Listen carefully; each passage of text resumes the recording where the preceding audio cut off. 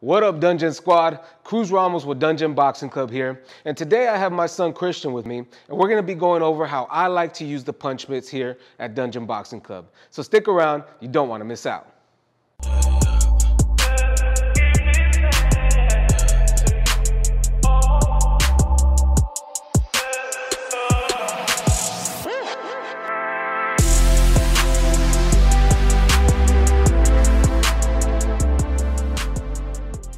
So I believe learning to use or using the punch mitts is crucial to any boxing regimen, whether you're a beginner or you're an advanced fighter, because the mitts is what's going to help your fighter better their accuracy, better their speed, better their power, better their punching combinations, really every aspect of your boxing game. So for the purpose of this video here, we're going to look at it as if you're a beginner fighter or a beginner trainer. So you want to learn how to use these mitts. I know going to a boxing gym can get rather expensive. Finding a trainer to help you out can get rather expensive. And really, you don't need nothing more than a willingness to learn, a passion for the sport, and a friend that's willing to join you in this journey. So we're going to look at using the mitts from a beginner's perspective. And there's three things that I like to look at when I'm using the mitts here at Dungeon Boxing Club. The first thing I always look at is the placement of my hands. The second thing I like to look at is what my fighter's body is doing while he or her is hitting the mitts. And the third thing I like to work on is the variety of punches that we are working on during our mitt session. So let's go ahead and take a look at all three of these categories. So the first thing you want to focus on is the placement of your hands, or where you're setting up the targets for your fighter. Now, when I'm in the ring and I'm practicing mitts with my fighters, I want it to look very close to them actually being in a fight. I want it to feel that way for them. So when they're shooting those punches, they're actually aiming for a target that they would hit inside the ring.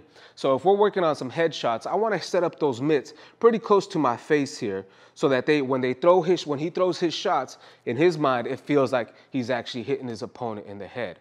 So you got to be careful not to open those mitts too wide. It makes it very unrealistic, because if you're holding the mitts, and I'm going to use this as an example because I see this from a lot of beginning trainers or beginning boxers that are just getting into it, where they hold the mitts really wide open like that. And really that's unrealistic, because for one, your opponent's head isn't going to be doing this in the ring, right? Most of the time, they're going to try to stay here in the middle. So you want to get the precision down by having your fighter throw those punches closer to the head. So we're going to take a look at what that looks like, okay? So first, what I'm going to show here is the incorrect way. And then I'm going to show you the way I like to do it here at Dungeon Boxing Club. So I'm going to hold the mitts really wide here, okay? And Chris is going to go ahead and throw a 1-2. Okay, one more time. See, it's very unnatural to him, and he's having to exert a lot of strength and energy just to overextend to reach those punches. And like I said, your opponent's not doing all of this in the ring, so you don't want your fighter to develop a habit of throwing those wide open punches. You want him to be precise, right down the middle. That way it simulates actually hitting a head, hitting your target when in the ring. So here's what I like to do. I like to keep it close to my head. Okay, go ahead, 1-2. Good, one more time. Good, one more time. Real close. So in his mind, it looks like he's actually going for a head, and then when he gets in there and actually practices this during sparring, or he goes into an actual fight, he's shooting for that head properly.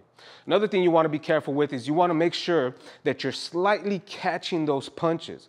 Now, with a lot of beginner fighters and their first time on the mitts, what they're going to try to do is they're going to come at you with haymakers, because they want to show you as their trainer or their friend that they are strong, they're tough, and they can throw hard punches. So the first thing you got to do is slow them down, get them to calm down, and then you want to make sure you're slightly catching those punches as your fighter is throwing them. Because if I leave my hand in this position here without movement, and Chris happens to throw a big jab, what's going to happen is going to throw my hand back, and it's going to end up hurting my elbow and hurting my wrist. So you want to slightly catch those punches. I'm going to demonstrate what that looks like. All right, 1-2. Good. 1. Good. 1. Good. So it's just a real slight catch, real fast, nothing drastic. So be careful that you're not throwing those catches all the way down here, because then your fighter develops a habit of throwing half punches. There's no power in that, and it's just not beneficial to your fighter. So you just want to do just a slight catch and not go all the way down. And here's what it looks like doing it the incorrect way, okay? Good, good, good. And actually, as we're doing that, not only is he not throwing his punch to its full potential, but it's hurting my hands. It's hurting my elbow because I'm forcing that mitt onto his punch. So you just want to do a quick catch, just enough so that you're not injuring your wrist and elbows. Once again, 1, 2. Good. Again. One more time. Good. Now, the second thing I like to focus on as a trainer or mitt holder is I want to be 100% aware of everything my fighter's body is doing while he's hitting these mitts. I want to make sure that he's turning the hips properly. I want to make sure that he's fully extending those punches. I want to make sure he's putting his shoulder in that jab. So it is my job to see everything that he's doing. That way I can correct whatever he's not doing properly, or we can enhance and work on the things that he is doing properly. Another thing you want to do reason why you want to do that, especially with your beginner fighters, is because once you get in there and they start hitting those mitts, you can then begin to develop a game plan as to what you need to work on with this particular fighter. Maybe as you're hitting the mitts, you notice that they're not moving their head, or they're not turning the hips, or their footwork, they're stumbling, crossing their legs. So as you begin to work these mitts with them, you can start developing a game plan as to what you need to work on with this fighter. So you have to be 100% aware of everything that your fighter is doing. So we're going to do just a quick little mitts. I'm going to just use basic punches, 1, 2, 1, 2, 3s. But at the same time, I'm going to be watching everything he's doing with his shoulders, everything he's doing with his hips, while his arms at full extension. I'm going to make sure and see everything he's doing so that I can help him improve his boxing game. All right, so let's go ahead and work a little bit here. 1, good, good. 1, 2, good, good. 1, 2, good, good. Give me that jab. Nice. One more time. Good, good. 2. Good. 2, 3, 2. Good. Make sure you're turning that hook, all right? You want to turn that foot with the left hook. Yeah, make sure you're turning that foot. Okay, let's try that. There you go. That was much better. One more time. Good. Okay, give me the jab. Good. 1, 2. Just like that. Good. And as you notice, I did ask him to correct one thing there with his left hook. So you wouldn't normally see that if you're just focusing on the punches. If you just wanted to see hard punches, you wouldn't see that he needed to correct that left hook. So you want to keep an eye out on everything that your fighter is doing while you're holding the punch mitts. And the third thing I like to focus on when I'm working mitts with my fighters is the variety of punches we're working on, the variety of punches that I'm trying to do with my fighter. Now, it just kind of depends on what kind of game plan you have with your fighter. You know, if you're working on speed, you're going to use kind of a different set of punches. If you're working on power, you're going to use a different set of punches. But it's really up to what you're trying to work on. Now, if you're just starting out, I would encourage you to start with individual punches just to get you going.